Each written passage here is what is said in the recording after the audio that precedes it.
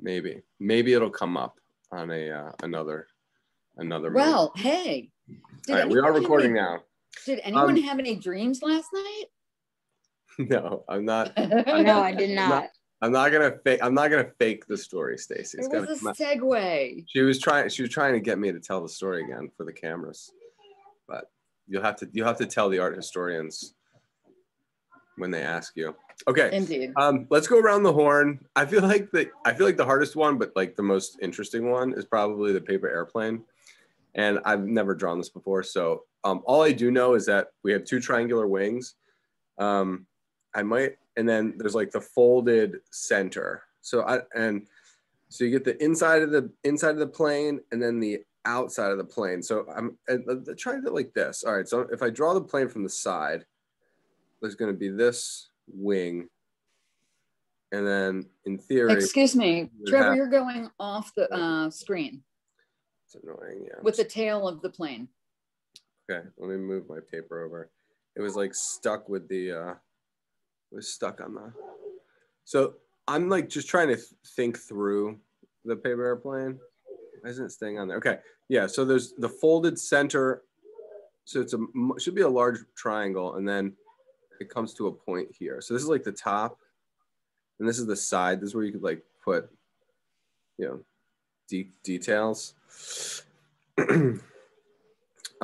I drew mine where I only see the top and then not the, how it's like opening, like these should stay connected in theory. All right, so let me draw it the way this guy has it. So weird. So I always want to try to start in the center of things, but maybe I'll just draw the triangle of the wing that's close to us. Let's just try that. So this is the middle. And then this is the angled wing that's facing us. That's this bottom part here. And then we can draw the part where the airplane opens up, and you can see inside the crack. And then this is the side of the plane where that little dot would be. Like this is where that's where the side thing would be. And then we'll do another wing in perspective. So it's got to be smaller. This wing here has got to be smaller than this back wing there. It is definitely the hardest, which is why it's like the warm up. I'm going to shade the inside of this so you can kind of tell that is an opening. And I don't know if the blue paper is problematic. Maybe the yellow paper is better. But I don't know how I might make this airplane look like it's flying. I'll zoom out a little bit. Oh, I like that. How'd you do? Yeah, good. That's good. That is good. The nice thing about this one is that out of all of these objects, it is very three-dimensional, meaning we're seeing the top planes of both wings, the inside plane, and the outside of the fold part. All right, let's try the next one. Let's try this gravy boat. Now, the gravy boat, I love gravy. I love pouring gravy. I love making gravy. I love everything about gravy. I actually don't own a gravy boat, but my mom does. And, I'm thinking about Thanksgiving here, and she's got one that's got a base, like an upside down base on it. All right, so let's first maybe try the bowl. Trevor, do you want to check the weight room? Yep, I did. There's no one else. It was good. Okay. All right, so I'm going to do the bowl part, and we need a spout. We need the gravy bowl where all the gravy sits. And then there's this long, graceful spout. Almost looks like a bird, like the head of a bird. And then there's like the gravy handle. So I'm going to do the bowl part. Make it maybe even a little bit bigger. And then it comes up, and that's going to turn into the spout. And I think the most elegant part is either the S curve that leads up to the front of the spout, or the S curve that leads from the spout into the handle. Yeah, I like that. It is in fact very beautiful without the handle or without the base. But it's just this collection of S curves, into this bowl. I'm gonna attach the handle. I can maybe go the inside of the handle, and then I'll do the outside of the handle, kind of maintaining a natural balance between like the size of the gravy bowl. My handle looks a little big. and it looks like it attaches a little bit low. Anyway, the bowl part on my mom's has the structure, and it also has like a border. Like it's actually more, it's got like a pattern on here. Mm-hmm. And we're not seeing, and actually hers has a little spiral right there. That's cool. Does hers have a coordinating? We're not seeing in it, you know what I mean? And you could even make it shiny, maybe like reflect something, part of the table that it's resting on. Have a little gravy on here. So on my notes, gentlemen, I have objects. These are the hidden objects in the larger picture of the hidden pictures. So these are like overly simplified drawings. And the whole point of them is to like draw the easy one to get warmed up, but also embellish on it. So like make it cool, make it better, make it more interesting. So adding the reflections, adding a little drip of gravy, adding the spiral handle, putting on the base. That is actually what we're supposed to be doing. I didn't mention it in the beginning. So like copy it accurately, but also make it better. Like the flashlight is a series of trapezoids, but we can add more details to it. I mean, I have one that has you can make it showing the light. I have one that's got like a radio on it. I had a gravy boat that also had a rectangular tray or plate, if you will, that the boat sat on, so that the drippings would drip onto that plate, not onto your tablecloth or table. Yeah, I don't have room for that, but that's a really good idea. Maybe we could add some shadows at the bottom. The underside of the handle could be in shadow, both on the top of the handle and the bottom of the handle. That's kind of interesting. And we don't need to go crazy on the gravy. Oh, we could do the that it's hot gravy. Make it look like it's hot. That was interesting. I was talking to my buddy whose kid was they were gardening, and they sprayed the mist. They sprayed like the mist from the hose, and the kid was like, "Is that smoke?" And they're like, "No, actually, smoke is from from burning something." And I was just like, I was thinking how similar like water vapor, like the steam off of this. Mm-hmm. You could easily confuse steam off of a hot object or mist from a hose with smoke, even though like water vapor is completely different, and mist is actually different even than steam. Anyway, I thought that was kind of interesting. All right, let's do these trapezoids of the flashlight. I'm going to do the flashlight first, two-dimensionally, meaning it's just shapes and there's not really a suggestion in the third dimension. Miles, this might remind you of the the barrel of that tank gun. Oh yeah. Mm-hmm. It might have an end cap on it. Might have this is a switch, the on and off switch. The light is coming out from here. I'm going to try this one in the third dimension. So I'm going to use an ellipse, which is this is the actual light bulb part. And then I'm going to make it have a plastic frame. And maybe there's a sheet of plastic on there. The light's coming out of here. And then I'll build if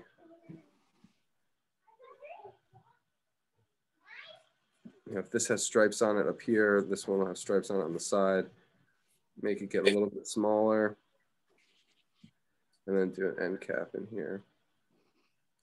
It's interesting to move, in a design view. We drew a tank yesterday in the other Gilman class. And we didn't really even go into the third dimension at all. We just drew everything from this point of view, the side view. And then you can imagine like a tank. It's got the top, it's got the blaster, it's got the treads, it's got the cover, and then the treads go like this, and then you see the circles on the side. We didn't even get, oh, it's off screen again. Sorry, guys.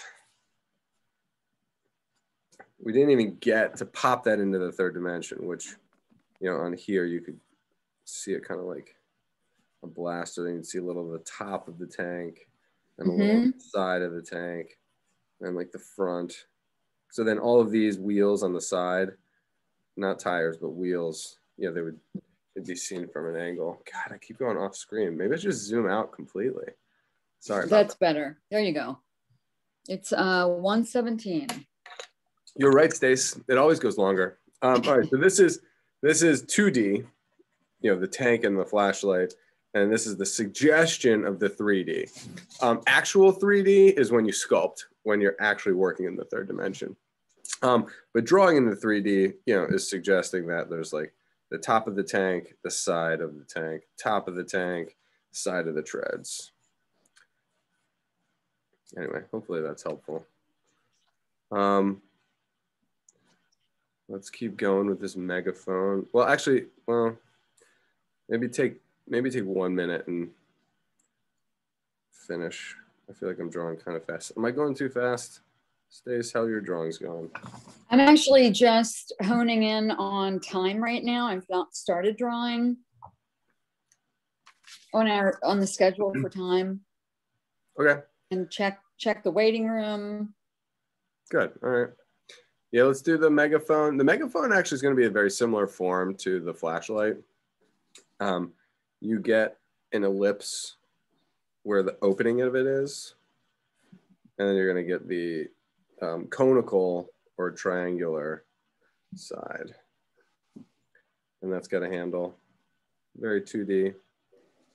Like a series of 2 squares. I kind of want to see it attaching to the side. That was like glued on or taped on or stapled on. I've seen a lot of these things are actually stapled. I don't know if they were made out of paper. And this is the part where it has the mouthpiece where you yell into. And so instead of the light being represented like this, you could make, somebody shouting into the megaphone. Any guys row? Any guys on the rowing team? There's a position in like the competitive rowing, where they're called coxswains, and their only job is to yell at the guys doing the rowing, so that they go at the same pace, to encourage them and also go at the same pace. Yeah, my mom was a rower. Nice. Did she row, or was she actually a coxswain? I think she was a rower, but she may have been a coxswain. Yeah. Mm-hmm. I mean, in men's boats, in everybody's boat, I guess, you're just trying to carry the least amount of weight.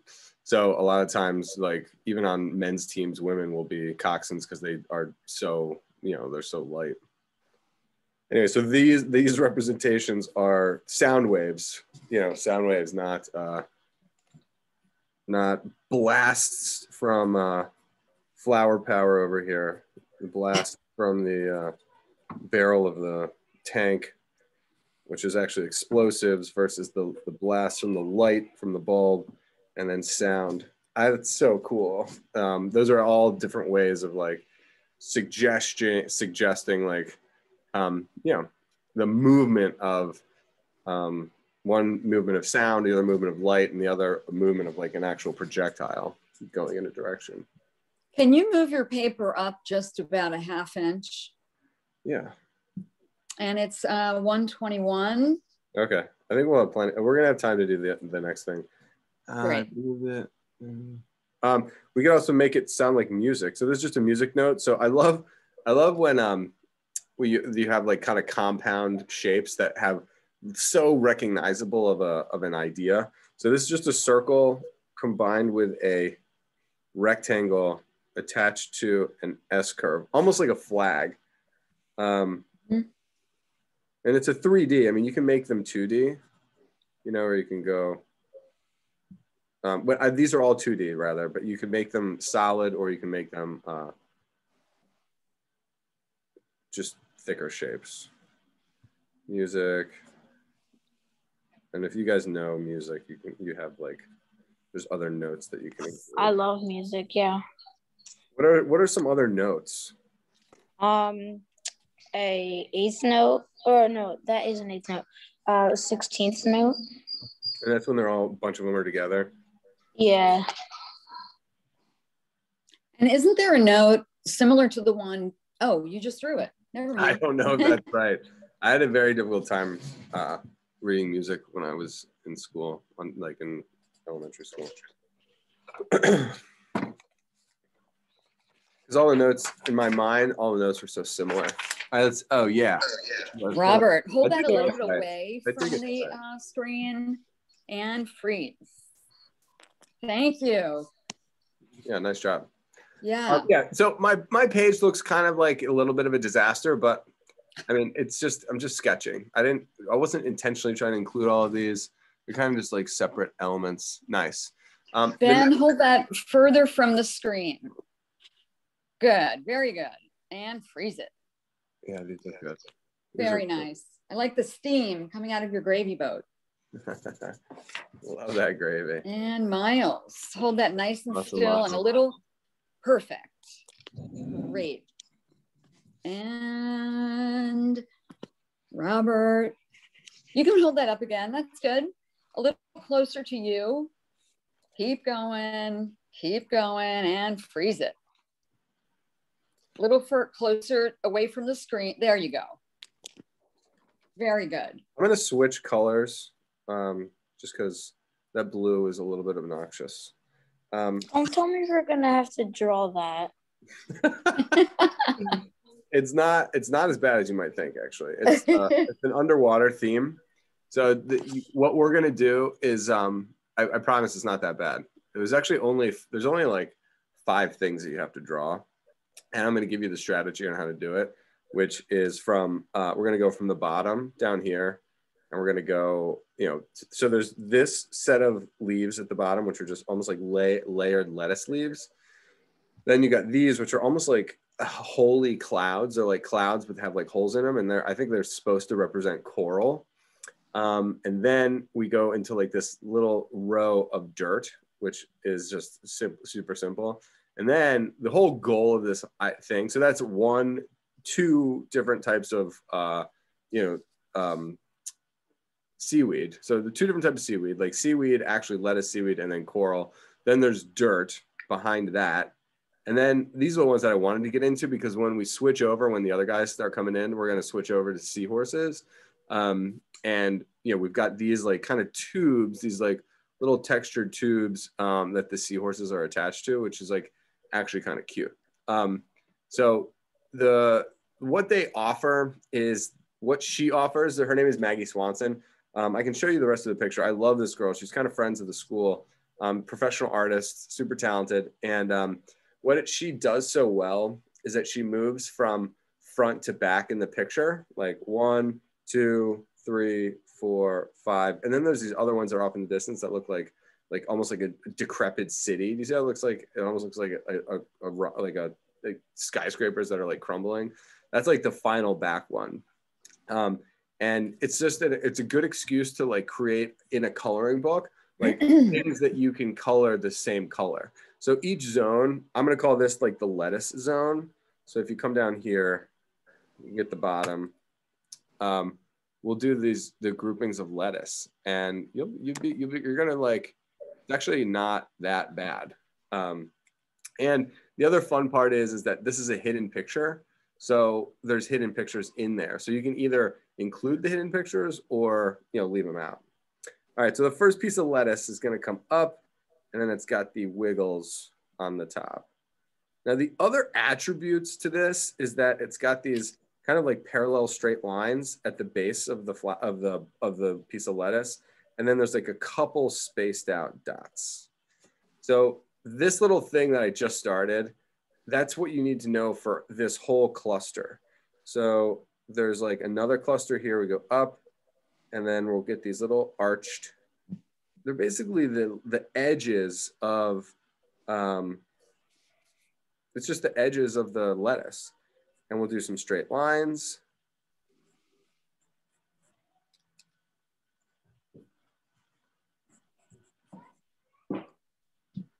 And I think I'm going to go right off the edge of the page over on my left side.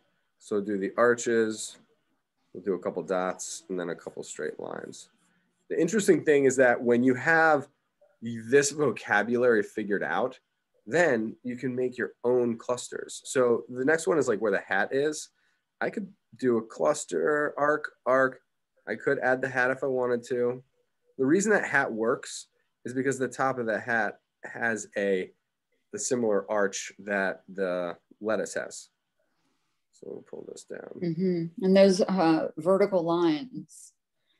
Yes, and the vertical lines of the side of the hat. Mm-hmm. So the thing that sticks out from that shape is the brim. There's another one. We could do the heart first. So why don't we do the heart, and then we'll camouflage that heart inside another leaf. I might leave the open book out. Straight lines, a couple of circles, straight lines that show that one, it shows that the straight lines do two things. They give it a texture, and they make it known that, you know, the part of the lettuce with the heart in it is behind this one, and then this one is behind that one. So when all else fails, it offers a texture and a layering experience, because this doesn't have tone. If we had like blending, we could shade in this whole area and make, you know, the lettuce, one lettuce dark and the other lettuce light, because light comes forward, dark recedes. So she's using a texture, she's also darkening it. Let's do one more layer before we get into the other coral. I'm going to come up, arc across, and we'll just have it disappear. Straight lines, a couple circles. We have this like really nice vocabulary now for this front layer. And I'm not copying what she's doing, but I am imitating her code making for this first layer of seaweed. I mean, and the only reason you know it's seaweed is because the whole rest of the picture. We're at the bottom of the ocean here, and she doesn't get to use any color. So this is kind of cool. Do you see these little squiggles in this corner? I like these little, they look like little hot dogs. So I think I'm gonna put in these little hot dogs, and they just got like little S curves to them. We'll do the ones in front, and it's just gonna fill out the area. We'll do ones behind it. It's another type of seaweed that's gonna be different from the lettuce. Oh, that's fun. Those, yes. Oh, you guys can't see. You can't see that. There's a little starfish there. A little starfish. He's so cute. The starfish has got, you know, 5 tentacles and some dots. The sand that's behind our little hot dogs is just speckled. There's like little dots, circles. And there's kind of more of it on, so if you have extra paper, you can make your sand with the starfish sand, I should say. You can make that a little bigger. I'm just running out of room. The reason I actually chose this piece was not for what we just drew down here. It was for these, I thought they were like the coral. A, I love coral. B, I love Maggie Swanson, who's this artist. C, I think we can draw this coral really nicely, because it looks like clouds to me. It looks like clouds with like spots on it. And then I wanted to get up and reward myself with these big tubes up here. I didn't even notice these little tubes at the bottom. These big tubes with the seahorses. All right, so let's try this next round. Maggie, she's so amazing. Okay, so in between, I've just noticed here, before we even get to the clouds with the dots, there's these little fan plants. So fan, I love that shape. They like sprout out in like a V, like a curving V, almost like like way you draw a bird, and then you can link up the tops with the fan. Gorgeous, goodness gracious. All right, so these might be my favorite ones that I didn't even notice in the beginning. I'm looking at these clusters right here. So I'm gonna add more because I think they're pretty. And you can overlap them. And my piece looks like it's a lot longer sideways. You could do the arc of the top of the fan and then add the sides of the fan. You can start with the sides of the fan and then add the little curving top. And there's a side of me that thinks that might even, I guess it's definitely a plant. I was thinking it could be even a shell. Believe it or not, once you come up with, you know, these little fresh ideas, you can use them and repeat them and make your own composition. I am trying to teach artistic independence.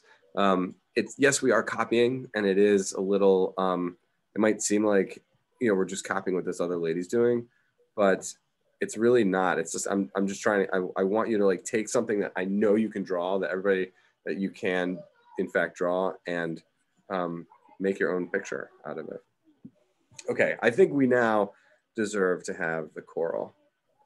So I'm going to use this like little wiggle. Yeah.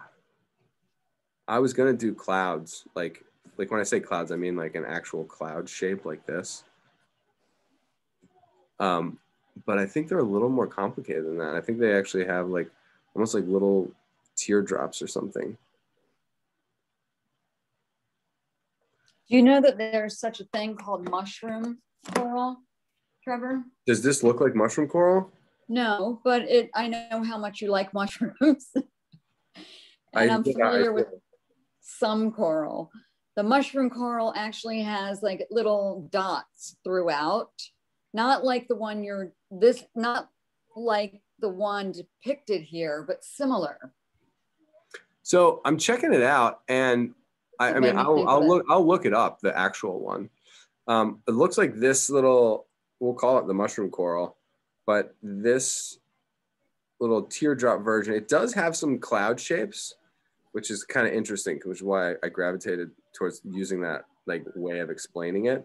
But it's definitely a curve out, curve in, curve out, curve in, curve out, curve in, curve out. And then there are some that just like curve out, and then curve in, curve out, curve in, curve out. I don't know if this is even like making sense to you all, but now I can add these little dots. Some are like specks, and then some are circles. But they are suggestions that there's like the porous nature of this coral, and there's holes in it. So in some ways, it's like, is it like a hole in the coral, or is it actually a hole through the coral, like through to the other side? And I don't really know. And this is the beauty of studying really good illustrators. The beauty of studying illustrators is that they're basically able to like take something that's super complex and then simplify it. And, you know, sometimes it looks like nature, sometimes it doesn't. It just winds up becoming like, you know, a series of mark making. All right, so gentlemen, do you guys know what grade Robert Randolph is in, and Gil? Is this the next round coming in? He's in fourth with me, Benjamin, and with me and Benjamin. All right, sweet. So this is the next round. So I'm basically, when they come in, boys, It doesn't look like he's here though. I know, I'm about to let him in. I'm gonna finish off the coral. I'm just letting you guys know. I'm gonna finish off the coral, and then we're gonna start the tubes so that they can join. They can join in. And I might even like, you know, zoom in a little bit. So just to give you a heads up, that's happening. All right, let me let these guys in, and I'll fill them in. Cool.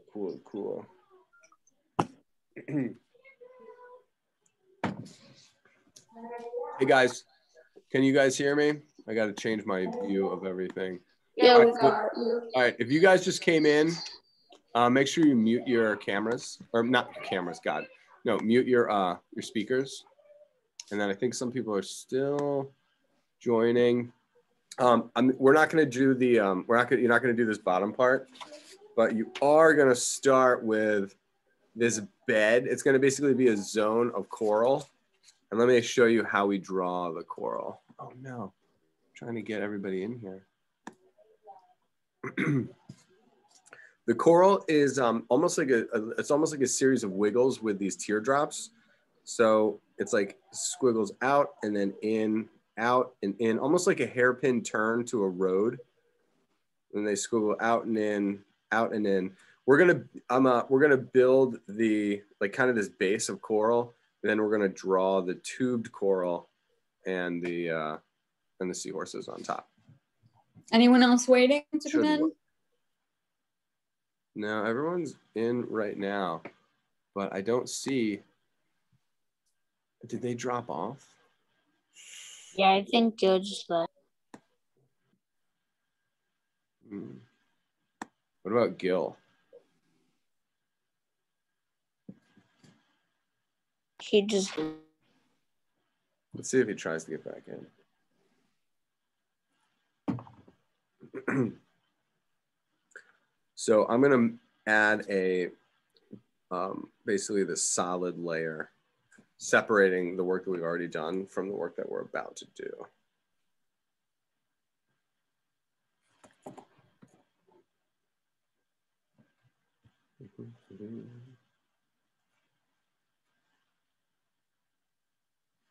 Here he comes. He's back in it. All right, sweet.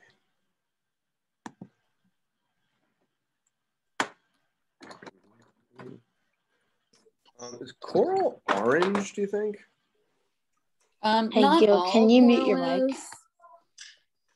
Hello. The one that you were What's going on, getting ready to do is actually a form of a branching coral. Hello. Hey, Gil. Listen, Gil, what I'm drawing right here, I'm drawing the this orange line. And this orange line that I'm filling in, that's basically where you're gonna start, okay? It's gonna be the top of the coral that we just made. So we're gonna start from this orange line and we're gonna go up from there. Does that sound good? So almost like if this is your picture, you almost wanna set up a line that looks like this. It goes curving in and out. It's like this squiggle. And this is going to be the very bottom of the picture. So your pictures are going to like start here. Does that make sense? Squiggle, squiggle, squiggle, squiggle. And then from there, we're going to go from this. We don't have to draw the bat, but you could draw the bat if you wanted to. And we're going to go up into this tube series of coral. That's going to be like. It kind of looked like a hippopotamus. What looks like a hippopotamus? The bat. Yes. From an angle. Like the nose.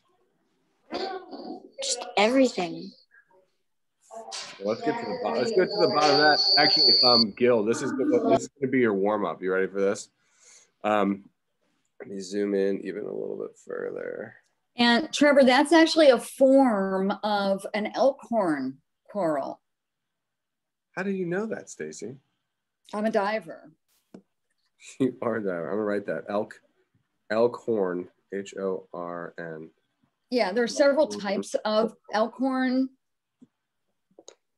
And this is an elkhorn, but I'm also going to look up the other ones because I'm not sure of them. These tube ones, you can find the tube ones pretty easily. All right, so bats, we're going to draw the bat. And I'm going to draw the bat really big just because I think it'll be fun. The bat, for some reason, has these like mouse ears. I mean, which is fine. We're going to do the one ear, we'll do the top of the head, do the other ear. Is that Alexander? Good to see you, boss. Can you see this? Do you see this bat in here that I'm shading purple? We're going to draw the bat first. That's going to be like the starting point for this epic coral system. All right, so the bats have two ears, two eyes. It's got a nose in the middle and then two fangs. So I know it doesn't have that, but you might as well put that in there. I thought it was going to be a Mickey Mouse at first. Yeah, now it's this very scary Mickey Mouse. We'll do one arch of the wing on this side, one arch of the wing on this side.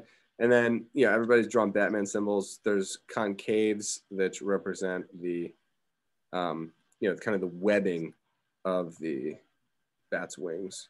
So we got 1, 2, 3. 1, 2, 3. I had to connect. Can I quickly show you a picture of a beautiful, this is actually a form of elkhorn coral that's a stunning purple. So the elkhorn coral is what we're about to draw. Yes. Yeah, that is sweet. Yeah, it's beautiful. That is beautiful. All right, are you guys up for that? Let's start the elkhorn. This is the one we're going to start with. Elkhorn? I don't even know what the heck elkhorn is. Yes, I'm sorry. This is an underwater scene. So sorry. No, it's fine. You've got the seahorse. The seahorses are like attaching themselves to it. And I mean, I guess I understand why. They look like elkhorns. Oh, you know what? I made a mistake. You could this is staghorn coral. Staghorn? Yeah, sorry about that. No, that's fine. I mean, it's not that far off. Staghorn. No. I thought I was muted before. Sorry. I was like that. Now we heard like what's in your inner thoughts. Imagine if everyone could hear your inner thoughts. I don't even know what this is. All right. So let's do this S curve. Let's not worry about getting the textures just yet. So let's just see if we can build the major S. And you can see it's an S. It's actually a backwards S. So we'll do the backwards S, and it's going to lead up to the very tip of this piece of coral. And it's not the easiest thing in the world. And if you notice, the outside has all this irregular texture to it. So as you draw the line, I even made mine probably a little bit too dark, but I wanted you to be able to see what I was doing. So we got this S curve, and then and horns and deer horns are actually like that too. I don't know if you've ever sketched a deer horn, but there's like this major, thick edge or bottom, and then like they grow out almost like branches of a tree. So there's what I can tell. Basically all I can tell here is that, you've got. Let's just try it. Let's just do this. So we have the main trunk of this coral. And then we're going to get an attachment here, which is an arc. First attachment. Second attachment is going to be here a little bit on the other side, a little bit higher up. And it's a lot of curves. I'm getting a very cactus vibe here. Kind of see that. So we got one side here, one side there, and then we'll do this next one, which runs up this way. And this will ultimately be the one that the seahorse is attaching to. Nice. Nice. Before we get into the other ones, I think we should kind of set up a little bit of a vocabulary for how we want this one to actually look. So when I say like a vocabulary, I mean like there's these little arches, these little, they're almost like little miniature smiles, like little, if you're drawing a smiley face, and they represent like little bumps in the side of our finished. So there's like a texture coral. Holy crap, dude, that's so good, Miles. That's good. My only, Miles. So you could, what I would do, Miles, is I would start to go through, you've got like the coloring book phase. I would start to shade things. You want to decide what coral is light, what coral is dark, what coral is deep, deep dark, and then just basically shade in each one of these component parts. My only criticism, the only criticism I was going to say is that with this elkhorn or staghorn, I should say, I think we just let Will in here. Will, Miles, do you want to hold that up again or wait till you're finished? It's a bunny. That's a bunny. Okay. Whatever you like. Let me just mute. Yeah. All right, Will, no offense. Okay, hold that further away from your screen. Keep going, a little more. And freeze it. Thank you. So really, really quickly, did anyone ever think that coral could look like an egg, like an egg? You got to see this. This is a form of coral. Wow. Do you see the one that looks like an egg? Like right here? Pretty wild, huh? So So gentlemen, the guys that just came in, I'm gonna get you up to speed. I just need you to mute that. All right, everybody's kind of coming in. We are drawing the tube coral up here, basically so we can segue into drawing seahorses. So we're gonna have like a kind of an epic seahorse drawing, but I want to draw this coral first. So you want to basically start with the sea floor, and then we're gonna start with this S curve, and I think you can see what part I'm actually drawing. So this is the challenge. And what I was gonna say, Miles, your drawing is beautiful, dude, but you need to figure out how to somehow keep it the same width going all the way up until the top. That's the only thing that is like kind of like the challenging part about this. We're gonna have a S curve, and then you're gonna attach the, like a cactus, we're gonna attach to these arms. There's gonna be a limb here. There's gonna be a limb here. And I really am attempting to keep my, the limbs the same thickness to each other, not necessarily the same thickness as the front. So that's the challenge. We're making the front cactus, which is this front S curve. Then we're gonna do these other two cactuses. And then that's gonna be your all's warm up. And then we will then switch over to the drawing of the day, which is the seahorse. And it is gonna be kind of cool. Does anybody have any questions? Actually, no. If you don't have any questions, that would be good, because then I don't have to hear the echo. All right, so here we go. I'm just gonna keep going on this one, actually. Wonder if these guys got bumped off, if they're just joining us. Welcome, boys. Welcome, boys. Once you get the main cactus coral, this is an underwater scene. We're gonna basically be exploring underwater scenes today. So I don't want to repeat myself too much, but you want to kind of draw something that looks like a cactus, and then it's basically finding the texture of that coral. And in my other drawing, we've got the ground, we got the floor of the ocean floor, and then we have the cactus, the S curve of the main body, and then the limbs. The limbs attach, and you can erase your lines if necessary. If you drew this too hard, you can erase the lines and make them a little bit lighter. Chances are you didn't draw too hard, and you can like meld the line that you originally used. You can turn that line into a texture.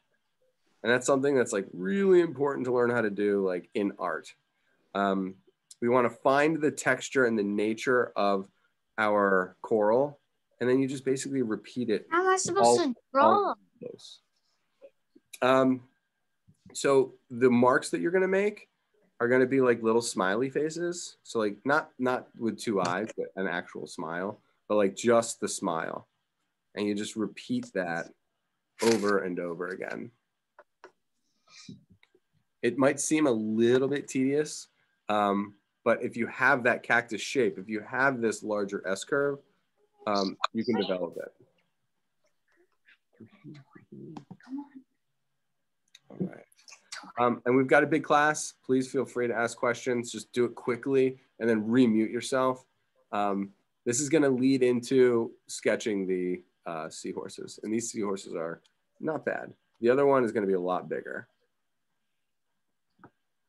All right, so I've got the outside limb, which, looks like a cucumber or something.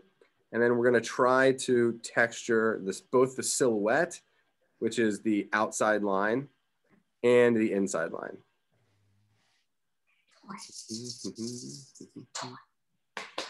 And I don't know if any of you have,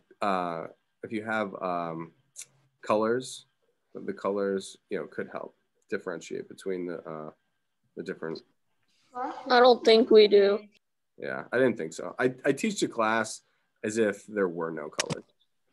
I do have colors. Okay, yeah, do it. And you could choose like maybe like a light orange and a dark orange. You could choose like a yellow and a green. you know, just choose any colors you want, and then maybe do the outside line with one color and then the inside lines with another. It's really up to you. And I'm just trying to, I mean, I didn't realize that the, you know, once you draw the outside line, that's almost like the easy part. Getting like this, the texture of the outside line. It really, it's like a cucumber or like a pickle. Because pickles have like little warts on them, like little bumps, and that their outside is like irregular because I think they, once they dry up and they get a little small, I guess when they're like younger, they're more ripply. All right, so that's the front one. And let's try a back one. So if this S curve, you know, if the swerve went this way, so concave, convex, we're gonna try the next one, and I'm gonna come up this way from behind, and then it's gonna curve up, and I guess it kind of splits into a Y. That's interesting. So get the, you can think about it like a tree trunk. So you come up with one side and keep the curve going, and then it's gonna turn into a series of branches. One branch, and then there's the top.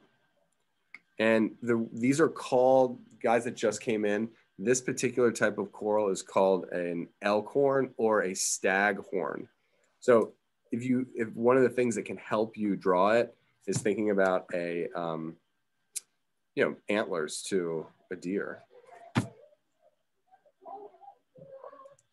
made this one way too big. In my defense, it was because the edge of the paper was there. All right, we'll go with it.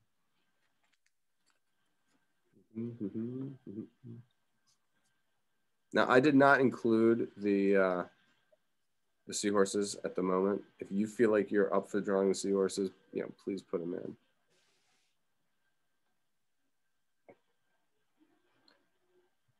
The seahorses happen to be one of the deadliest creatures in the sea, which is astounding to most people.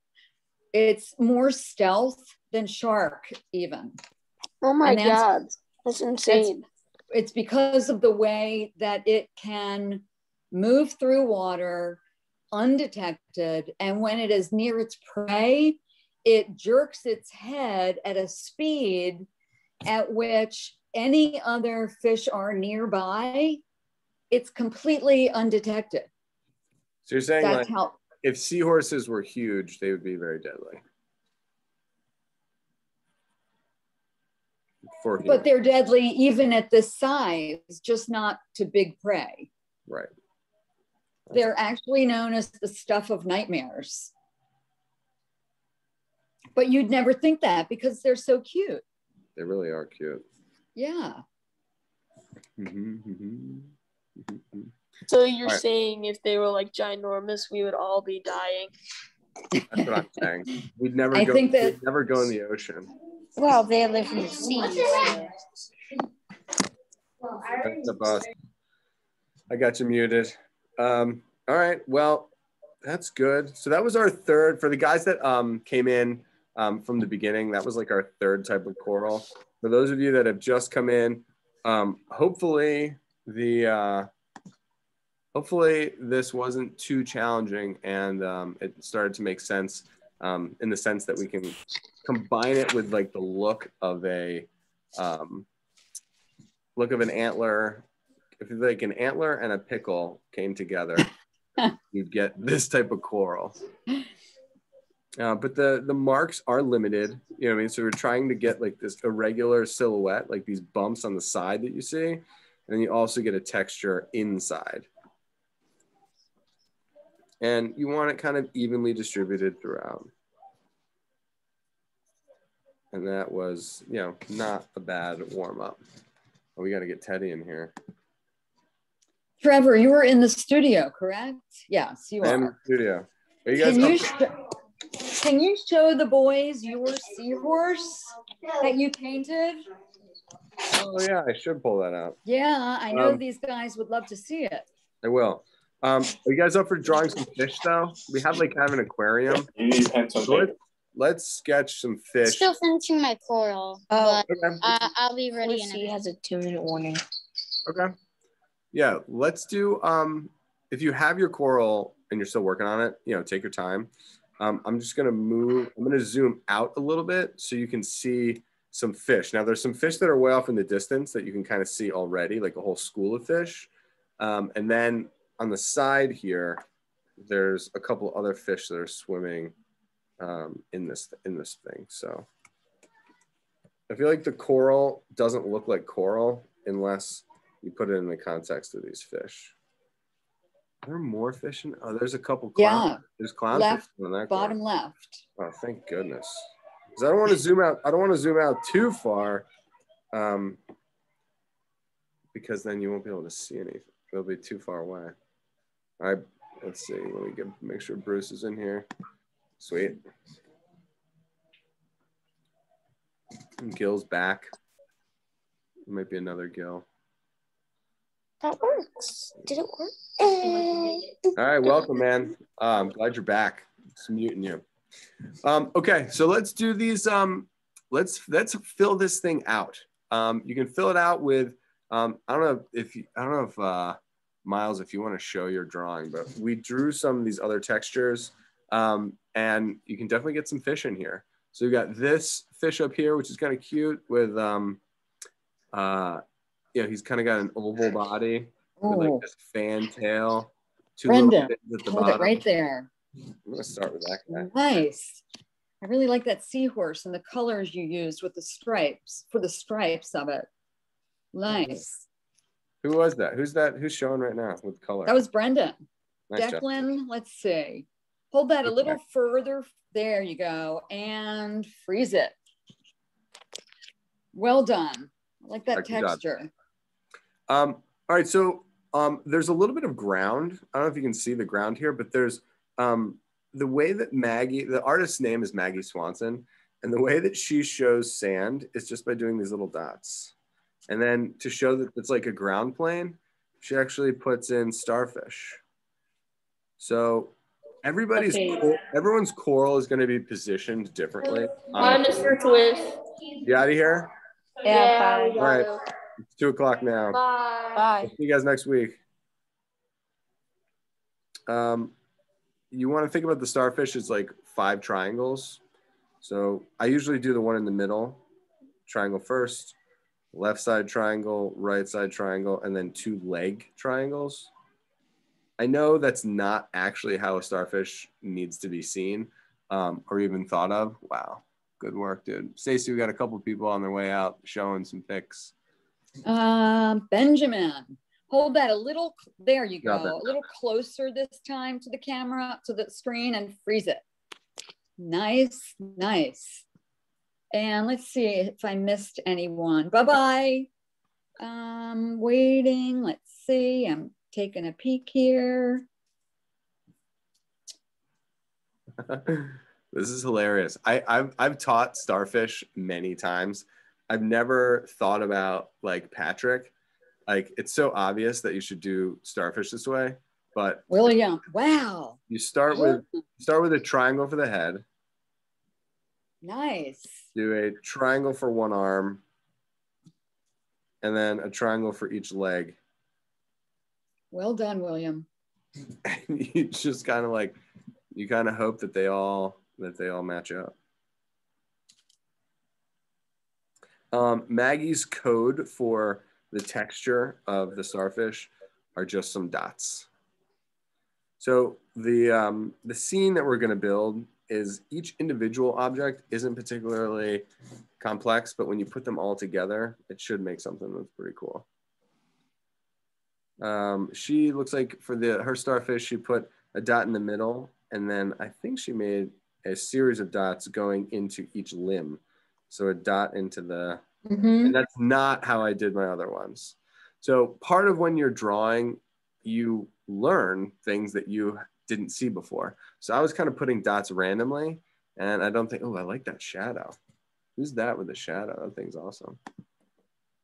Oh, hold that up, Finn, and freeze. Nice, Finn.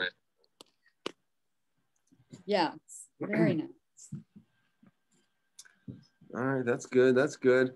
I'm gonna put in like these little teeny fish wherever I can. And I don't know if I'm doing it off the screen. So hopefully you guys' screens are big enough. Mine's kind of far away, but you can see these fish. There's a, like almost like a football shape, but don't connect both ends. Just connect the one. And then you can do a tail, almost like you did the starfish, like 2 triangles, top and bottom. And then from there, you can attach a top fin and a bottom fin. And I think the only way that they drew that fish was just putting a dot for the eye. So the idea is that the individual fish is not hard. The challenge is how do you make all the other fish look exactly the same? And I hope that I'm able to do that. So I'm going to start with the same process. So I'm going to start from the front, make my football shape, and that football is going to like be close to the same size as my other I one. have to go. It can be a little bit big. It can be a little bit small. Have Okay. a good week. Is that the first group? This is group 1. This is the turnover. Cool. Well, have a great week, y'all. So the school of fish, the way like fish are impressive is if there's many of them. And I think there's like 1, 2, 3, 4, 5, 6, 7, 8, 9. There's 9 there. And then there's these larger ones. So we'll add the big ones too. But I'm starting small, just so I can kind of get a feel for how to make a fish, almost like get my confidence up. Practice making multiple versions, and I can place them really wherever I want. So like depending on where your coral is will nice, determine Brendan, where your fish go. Thank you. So you're always trying to make the picture look balanced and natural. Trevor? Yes, Dace? Can I sneak a pic in really, really fast of a really cool starfish? Yeah, of course. You want to show it? Wow. How cool is that? It's a starfish.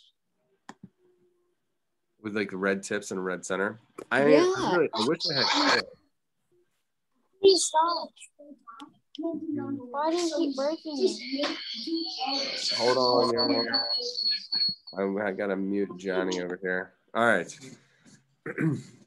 Yeah, upon entry, it's very helpful if you guys can remember to mute, but don't worry about it. All right, I'm gonna make 3 more fish. And then I think I'm gonna make at least, like I've got a bunch of room up in this corner. I think I'm gonna draw this fish next. There is a bat. Do you guys see the purple bat? That is it's not meant to be in the picture. This is just like a hidden image. It's part of the job. So Maggie Swanson makes these images for highlights. So she makes these drawings, and part of the game is that there's hidden pictures. So if you guys see any, there's like a cowboy hat down here. I think I saw. There's a bottle on the reefs. There's a key. There's a key. Yes. Key over here. There's a paintbrush. There's a pin in the bushes. I know. I see the. I just noticed the clothespin. Oh, is that the How bottle? about the baseball bat? The bottle. Yeah, the baseball bat. There's a paintbrush in that's like the bottle. Stuff. The paintbrush is actually really beautiful. The clownfish kind of is like almost camouflaged inside that type of whatever that seaweed is. And the way that they made the seaweed, she made the paintbrush kind of match it. See how it's like, that's how she hides it. It's a type of coral. Oh, it is actually coral too? Yeah. What is that picture to the right of the right seahorse? It looks like part of a mushroom, part of a, I don't know what. That thing? Its tail. Yeah. That is a mushroom. It is? Yeah, that's a hidden picture, Stacy. Okay. I was wondering why that looked so weird. It didn't look like the coral. Right. I honestly, when I saw that, I thought it was a mistake. I did. I actually thought it was a mistake. So boys, we're in a position where I kind of taught the coral. I taught the starfish. It's a seahorse's tail. And there's a book at the bottom. I didn't draw the book either. You can There's a tooth. You can figure out where to take this. You see a tooth. A tooth? What kind of tooth? No, that's a hat. There's a heart. It's a hat. Oh, that's a saw. There's a saw. Yeah. She packs. Oh yeah, you could see the tooth in the hat. I see that. I see a Christmas tree. A Christmas tree. If there's a Christmas tree in there and I didn't see it, I'm gonna be annoyed. I see a cricket bat. I see a broom. Oh yeah, I think the cricket bat might be a bottle, like an upside down bottle. The Christmas tree is in between the heart and the bat. And the broom is touching the. I see a pen. Heart What's that? Oh, I see it. I see a key. It's made out of all the coral. So does anyone hear that like chirping sound? Could we thank you, Trevor? You guys just have to remute yourselves after you talk. I love it when you talk though. All right, so I don't know where everybody's picture is, but you can see that my rectangle is limited. So I can only fit things within my rectangle that fits on the screen. So you guys may want to put your coral inside of a rectangle so that you don't have to fill out the entire sheet. If you've already started expanding and drawing on the whole sheet, well then you've got like 5 minutes to like fill that whole thing out. Maybe 10 minutes, 5-10 minutes. I really want to do that. There's like a really good seahorse that I want to draw together now that everybody's here and everyone's kind of getting warmed up. So take about 5 minutes, make your underwater scene interesting. You know, there's like some plants, you know, that might go at the bottom. I'm going to keep putting in these fish. And you can stick with me and what I'm doing, or you can kind of break off and start drawing your own, your own thing. You could put hidden pictures in there. I mean, I think this key is actually pretty funny. I don't know. I guess I would put it here. I put the key in mine. I just put a treasure box in there also. Oh, nice. I like that idea. Okay, so I'm going to use the key, the textured part of the key, to hide it in the coral. So did you guys see that? So I did up, down, up, down, up, down, up, down. So my coral now is going to have a similar look as the edge of the key. So that's like kind of how I'm hiding it. What else is there? I can put the coral on this side. Did I draw the bat? I drew the bat on a different page. I don't know if I'm going to include the bat. Maybe I will. I love the idea of the paintbrush. So I'm going to do the handle of the paintbrush. Then I'll do the wooden part that holds the bristles in. Oh, I missed that. Then I'm going to do the way that the artist draws these bristles is specifically set up so that it mimics the look of that coral that we were looking. So now I can draw the coral in the same way that I drew the bristles. I'm going to make them a little bit bigger so that the person can differentiate, and then that's where that fish is. The clownfish hides in there too. It's a pretty tail. Am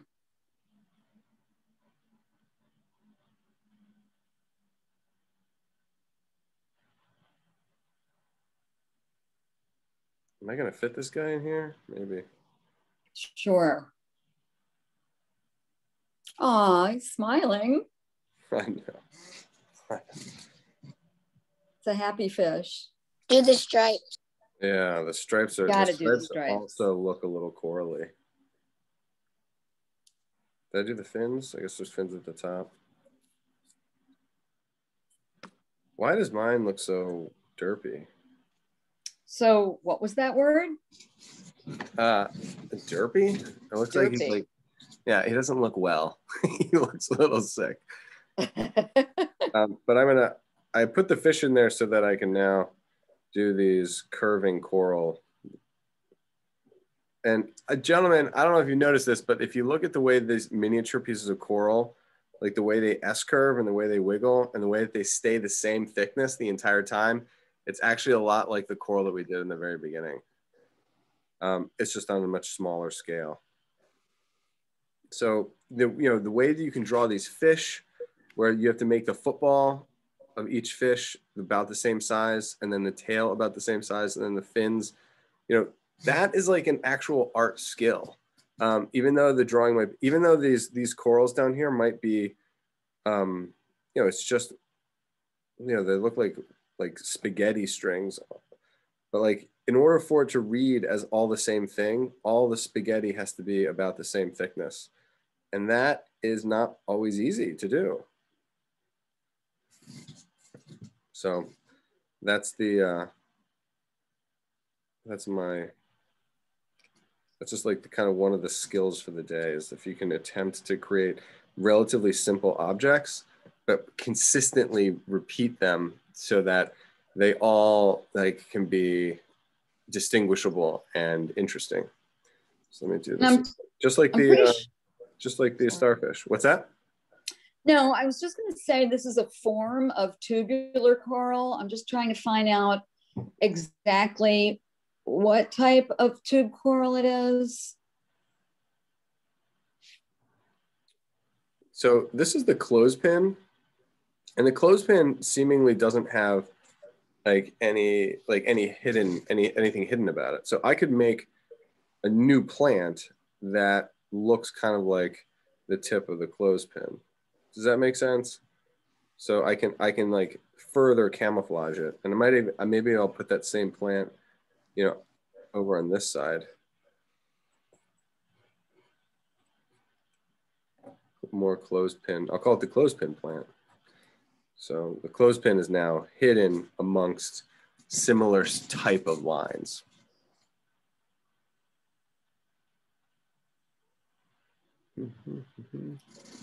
Oh, and Trevor, this is kind of interesting. Yeah, gentlemen, 2-minute warning on this one, and then we're going to switch over and draw the seahorse because I think we'll have time.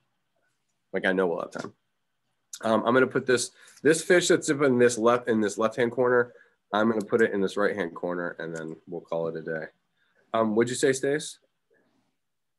Oh, I was simply going to say that the tube coral on the bottom left, if you were to put circles on the tops as if they were hollow, yeah, that's a whole different type of coral. So you're saying if I went like this? As if the tops were open, yes. Yeah. Yes. I mean, I kind of like that a lot. And one of those would actually, there you go. They're like a little, like a little worm that lives in there or something? No, it's completely hollow. Hmm. Oh, I don't know if anything lives in it. It's okay. I like the idea. It just takes that drawing to like another level.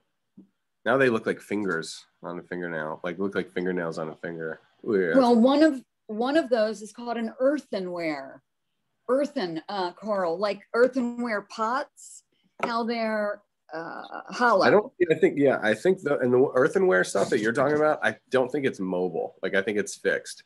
Whereas I know the coral that the clownfish live in, like moves around and waves with the water. Yes, you are correct. This is true. Okay, let me finish this fish. I'm doing the forehead down into the upper lip, which is bigger than the lower lip. And then this guy feels like he's almost like the shape of a marshmallow. Get these two cute little fins in the front, those two miniature footballs. And then he's got a round belly on the bottom. He's got a round arc for his spine. And then we'll pinch in at the tail, pinch in at the bottom tail. And then I'll make the, almost like the tail be like a fan. He needs like some mohawk fins at the top. He has a side fin, but he needs some gills too. Where would the gills go? I don't know. Maybe they're too far back. And then I think these little tick marks actually look like scales. Scale? Yeah, and I had not drawn scales in my other fish because they were so small. Scale. And it's scale, 2:16, Trevor. 2:16. Okay. And we have everybody until at least 2:30, minimum 2:30.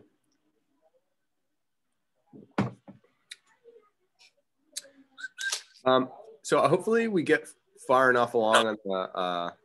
Look at that. We will get far enough along on the seahorse. The seahorse isn't actually that hard. It might take a while. You might have to finish it after class or at home, but you'll know enough in order to finish it. All right, boys, let's get a new piece of paper. That was good. Maybe, Stace, does anybody want to show what they have in their rectangle? And then Stacy can take your pictures. Oh, Declan, hold that nice and still. Nice. Thank you. I love those starfish. Wow, look at all those fish. That's a whole Henry, school. hold that nice and still. Very good. These are great. And let's see. All right, boys. If there's anyone else who'd like to share. And if you'd rather share, but not in the class and would like to send it to Mr. Twist, of course, feel free to do that. That is an option. That is a very, very good option, actually. Yeah, have your folks send it to me. All right, let me see if I can find this thing. This whole book is like underwater. Is like beach scenes or underwater scenes. And then I saw this. Teddy hasn't started it yet. We haven't started. You're still good. Yeah. Good timing. Where is this said? Oh, there he is. This thing's crazy. Yes. That's fabulous. I hope so. I hope it's fab. Can you zoom out a bit? I think I can. I think I can. All right, there it is. Boys, it's actually a lot easier than you might think. So the nice thing about this is that we're going to break it down really simply. So I need everybody to get your pencils, get fired up. Let's get this thing going. The first thing that we need to do is we're going to turn his whole head, like literally his entire head, into a very simplified piece of pie. So that is for his whole head is going to be a piece of pie. That looks good. Stace, can we get that one picture? He's just Sure. I don't have Finn, the name. hold that back just a tiny bit and freeze it. All right, so we've got the shape of it, the shape of this piece of pie. Although imagine like the piece of pie with like the tip that was cut off, or like a piece of pizza that when you like ate the very end of it. Ajax, bring that back. Then the next form, in my opinion, the next form is the hardest form. Other people think it's easy, but this is why a seahorse is called a seahorse. It's the relationship between the trapezoid of the head and the neck. So we're going to do the curve of the neck. And this form, you want to think about like a rook in, in like chess. It's the rook, right? Yeah. It's curves long in the back and it's short in the front. All right. We haven't put in the eye. You could put in a circle for the eye if it makes everybody feel better. And then the next form is going to be an oval. And, it's like and when I say an oval, I'm kind of talking about an egg. So let's just put this egg. However big you make the egg is going to determine how big this seahorse is. My neck is also a little aggressive, but I'm feeling good about it. It can be totally different. So we've got the head, the neck, the body, and then we're going to do the tail. And the way we're going to transition out of the tail is we're going to have this. It's almost like a funnel. It's like a funnel shape, and it's going to be kind of like a trapezoid. So it doesn't turn right into the tail like like a snake's tail. It has to transition out of the body. So it's almost like the cone, like a snow cone with like a scoop of ice on the top. And then from there, we're going to curl all the way around. And this guy, just like in the other picture, this guy is actually curling and holding onto a piece of seaweed. So I'm going to see if I can fit my thing on the page. So remember we did the coral, we did the outside. So we're going to build this curve, this curve, this curve, this curve, and then it's got a spiral all the way into the center. And the spiral is like this form that you get to draw It's the way nature kind of grows. It's like the golden section. It's seashells grow in this spiral. Ferns grow in this spiral. So it's probably going to be really clunky and hard in the beginning. But the key to drawing spirals is it starts thick. You know, the body starts thick. It gets smaller, and the spiral gets progressively smaller as you get to the center.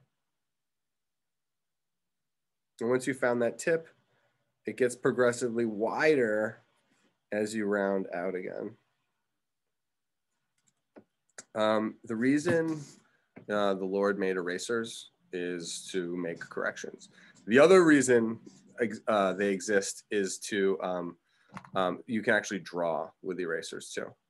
So I'll show you what I mean by that. But how is the spiral going? Is everybody freaking out yet? This is just the first attempt at the spiral. Yes, you did it. Yes, good. Okay, cool. We're good. Let's see, what should we do next? Should we like go into the head? No, let's start doing the, let's do the grid on the body. That looks good. Spiral looks good. I didn't even think about that until right now, but somebody drew the piece of, like the piece of seaweed that he's holding on to. And that might be helpful too. Oh, that's good. Now he's holding, now he's like pinching this seaweed. Okay, we're gonna come into the face. The face has got a couple different sections, but let's break up the grid of the whole body. So the whole body can be broken into the two outside lines, which is what we call the silhouette. So it's the back of the neck into the body, and then the back of the spine into the tail. We do the front of the neck into the chest and the torso, and then that goes into the front of the tail. So that's the first two lines, the outside line and the inside line. Outside on both, you know, front and back, I should say. Now, we just have to break that section down into, you know, three parts. So we'll do two more lines in the middle, and they run long ways. And then it goes all the way back up to the head.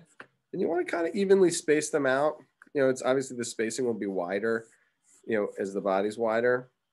And then they all converge into, you know, one consistent line and become part of the front of the tail.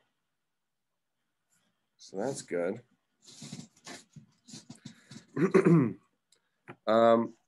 Now we've got a, you know, like I said, it was a grid. So we've got these lines that run long ways. Now we can do lines that run sideways. So there was already a line that separates the neck from the body. So then I can make my next one. We can make them evenly spaced. Looks like they get a little wider. So there's the line above the neck, and there's the line below the neck. Boom, boom, boom, boom. Boom, boom, boom.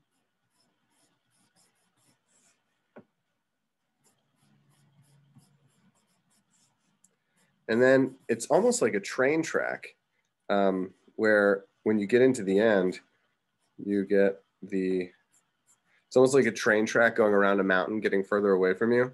So the spaces, like the spaces get progressively smaller, but they do it in like an evenly spaced way. It's almost like, it's just like a candy cane almost. It reminds me of a candy cane going all the way to the bottom.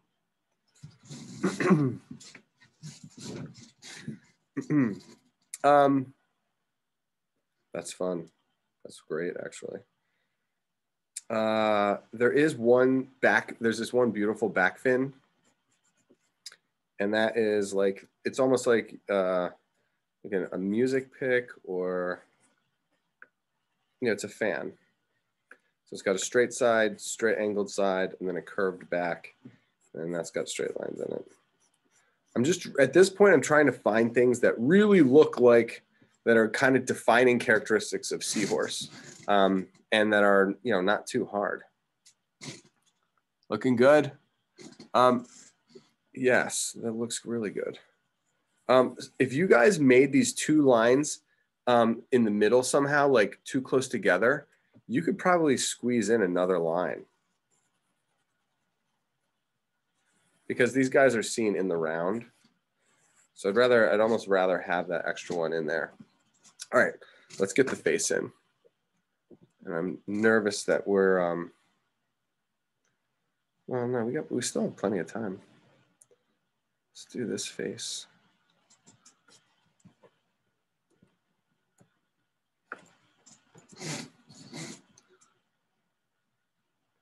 This guy is so wild, man. Seahorses really are wild creatures. They're beautiful, but they are weird.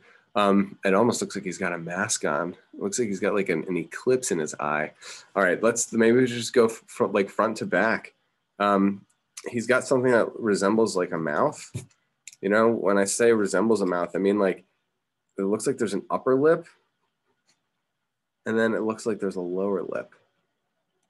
Yeah, it makes me think of nostrils and a mouth all at the same time. Yeah, it's definitely curious. Let's follow, we can almost like see this seahorse in like almost like a mask, but let's follow the front of the face first. So we're gonna do his long snout, and then just like we have like structure, like bone structure around our eye, protecting our eye, the profile of the face, it's almost like this is like an eyebrow, and then that quickly turns into a horn,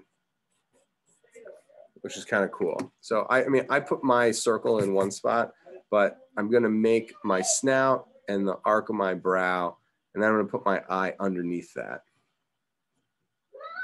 So you can do the outside line, you can do an eye, you know, a pupil in the middle, and then you could do like an iris around the outside of that. I mean, it is something else, man. You got to make the, you got to have the pupil kind of stand out. The pupil is the black center, and then the ring around that black center is the iris.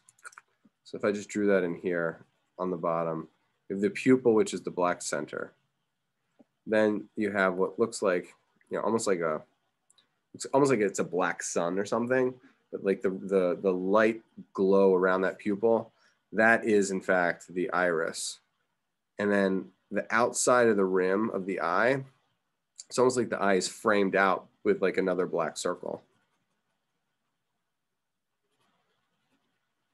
And the reason I drew it larger was because in my drawing, the eye was just so small, and I kind of messed it up. So I'm gonna erase, I'm probably gonna erase it because I want to fix it. Those are the kind of the parts of the eye. Start with the pupil in the middle, give it the light iris on the outside, and then it's got a black frame. And you can also give like what would be the equivalent of eyelids, you know, like a border, like a, you know, it's almost like the thing that would, if he needed to like close his eyes, that he's got this like double ring around his eye. It's actually really, it's probably one of the most beautiful parts of this drawing. That's why it's like, I saw this drawing, I was like, this is just really, it's just really good. Okay, so there's the outside of the eye. I'm gonna give it the rings around the outside in my actual drawing. Something very compelling about this seahorse eye. Mm-hmm. And if your eye is a little wobbly, it's like it's okay. Like don't try not to freak out. Yeah, nice. And chances are it's going to be big, which is fine. It's better to see with. Okay, so before I do the go from the horn down, I'm going to do what I would call essentially the upper lip. So I'm going to go from this mouth or this nose, as Stacy was saying, then I'm going to curl up this side, and this is going to be like kind of the separation between the upper part of the jaw and the lower part of the jaw. And, you know, it feels so much like a mask to me. It's like this weird wave that kind of connects back up to the original, this original horn. And then the lower jaw and the lower part of the mouth, you know, is definitely in shadow. So I think it's worth it to, you know, start shading. I think we are going to need to do some shading. So we'll do that bottom jaw. We could even like, remember we were talking about the coral where like there are all these like little smiley face marks. Inside our seahorse, it looks like there's a lot of dots, a lot of like speckling, and you know, especially in the face. So I just want to put a couple dots in here just so I can anticipate what the, you know, the rest of the seahorse might look like. And if you look into the body, there's like dots everywhere. This thing is like, this guy is going to be full of dots. This is going to be kind of fun. I love making dots because they're kind of, if you want to shade something, instead of shading side to side or like blending it out, you just add more dots. And it can be like very meditative. Like, it can be very like calming and soothing in terms of, you know, when you make drawings, adding lots of dots. And it makes it look interesting and almost makes it look more complicated than it really is. Yeah. But these each individual marks, and you can be kind of disciplined about it.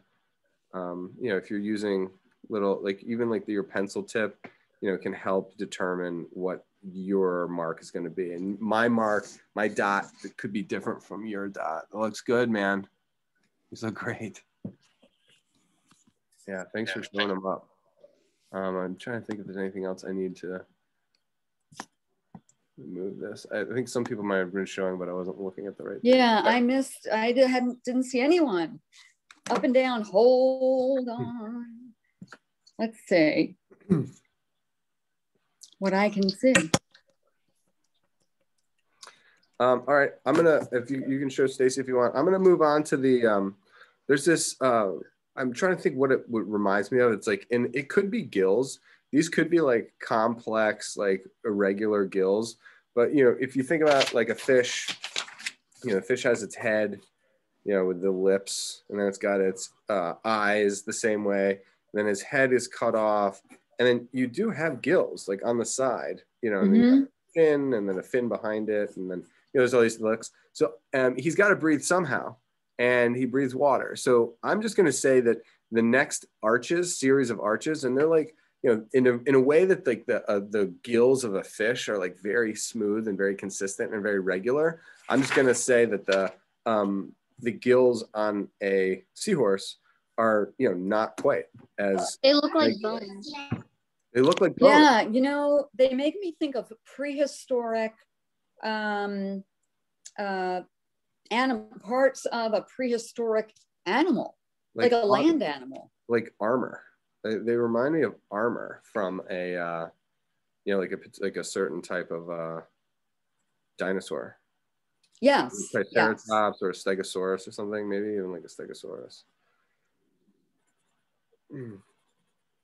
In between these layers, there is a, you know, like dark parts, and then those dark parts turn into dots. It's kind of actually a beautiful thing when it goes, you know, it goes dark, and then as it gets lighter, it turns into different dots. Oh, let's see, Teddy. There you go. Freeze. Wow. You got that whole pattern in there. Nice. Quite nice.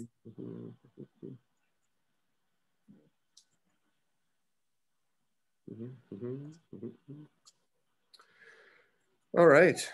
So yeah, wow, look at that. The armor even goes up above the head. I had not even seen that. That's cool. It's like horns. Well, there's there's like a second horn. There's definitely a second horn. Yeah. And to the point where like I think scientists might even call them horns. Oh, and look, there's a little fin behind, let's say, I saw that too. So there you go.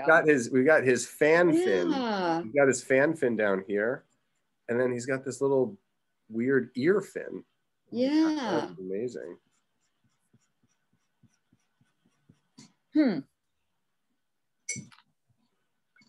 That's great.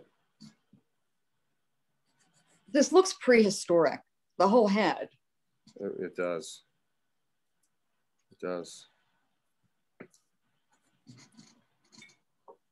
So I'm going to develop some more dots. I do want to go over in the next like couple minutes. I do want to be able to get a couple ways of doing the you know, the gridding, because we're going to get to draw with our eraser. So, and I'll show you what I mean. So we've got the thick, dark lines on the outside. We got the grid, and they pop out a little bit. Whenever you get these, the horizontal lines, they stick out a little bit far from the body. And then just like see that, Betty? that's a little wings, further away. you can link them up. Excellent. Nice. Wow, I hadn't seen that either. So when these horizontal lines go across and they get to a point, then it's almost like a bat wing where it caves in on itself. Yeah. Rather than swelling out, it swells in. It's making me think of a spider web. It's totally spider web like. And then we can start to shade in the insides of these squares with more dots. And then the kicker is that once you fill in these squares, remember earlier I was talking about you can draw with an eraser. Once all these dots go in, then you can, well, I can't do it yet. There'll be our triumphant ending. You fill in these dots, and then basically the lines that you used to draw the grid, we're gonna erase the middle of them. Aha. Trevor, did you show your seahorse? Did I possibly miss that? What? Did you show your seahorse that you painted? Oh my gosh. No, I didn't. Please do before class is over. I know, like I said, the boys would love to see that. And I always enjoy seeing that, so. I did this painting in this class a couple weeks ago. I'm just so into these little gridding marks. I wonder if I should come up with a different way. Instead of doing dots, I wonder if I should do a spiral. Because the spiral is just so much faster. I think as long as it's consistent, it will read really nicely. I hope so.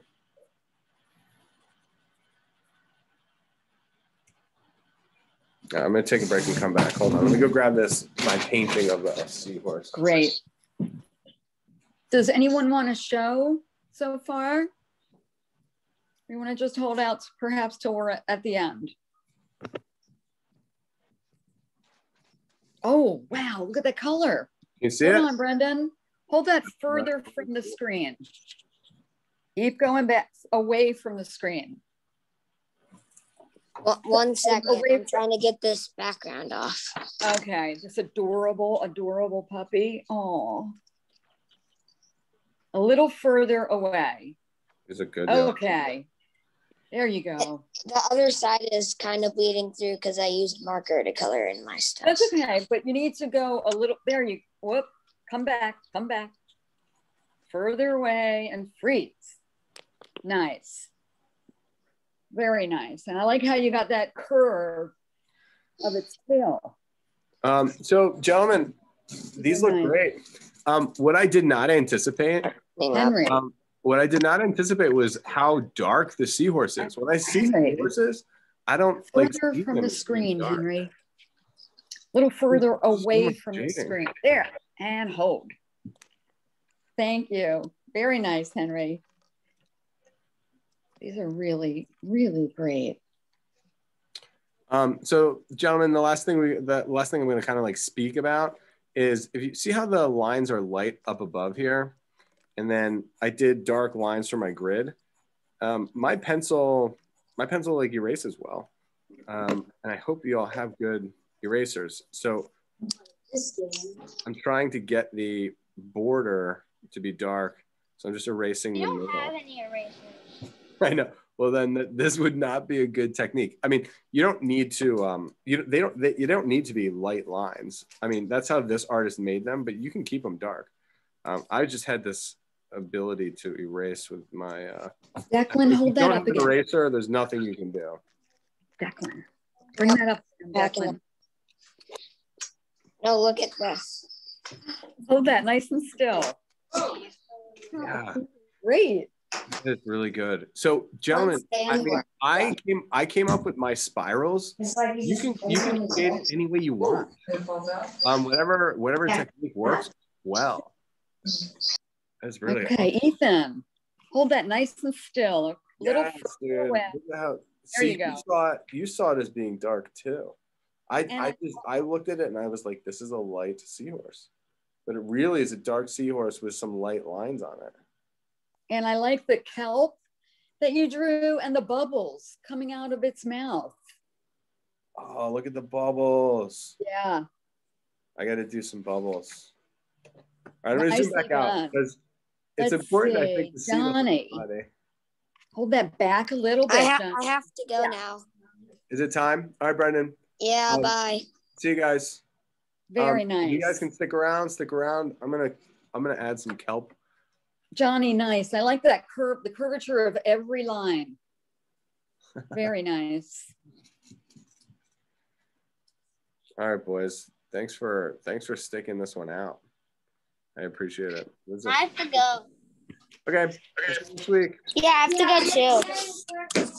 All right, everybody. Bye, guys. Have a great We'll see you week. next time.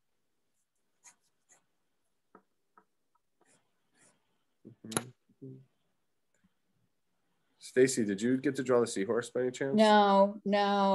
That's okay. Don't worry about it. It's all right. I just can't believe how dark the seahorse is. Yeah. I mean, Yeah, I really love this. And that's why drawing the eraser is so helpful, because you can, all the lines that I was thinking I was making are actually light instead of dark. It's fascinating. And the use of the spiral is way easier than the dots. Is it? Yes. Yeah.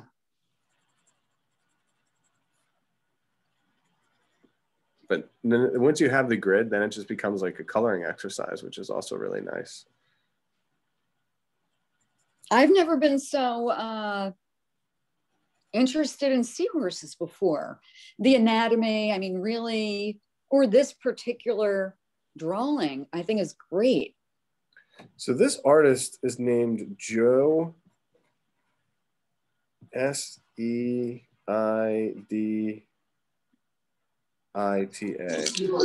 George Seidita. Bye. See you, Declan. Bye, Declan. See you next week. So George Seidita, I'll look up some of his other stuff. I'm sure he's, most of the time these people, the guys that submit to this make multiple. So Okay. So I'll look up some of his other stuff, and it's way more naturalistic than some of the other ones. Mm-hmm. All right. I guess it's just I think it's just a couple dudes left. Yeah, Henry, William. Henry Will. It's 2:45. So I don't know if you guys can see, but Stace, I'll give you a call in a little bit. Okay. Ciao.